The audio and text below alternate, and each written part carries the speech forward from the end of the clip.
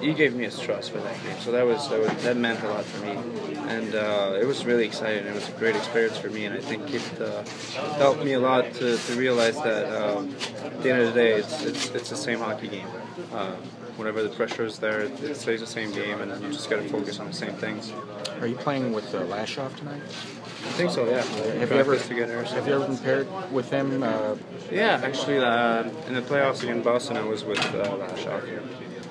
Nice to see Peter up here, right? Oh, yeah. Yeah, he's playing tonight, too, so should be good.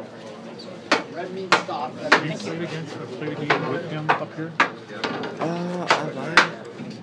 I don't know about that. I'm not sure. Needs don't touch, right?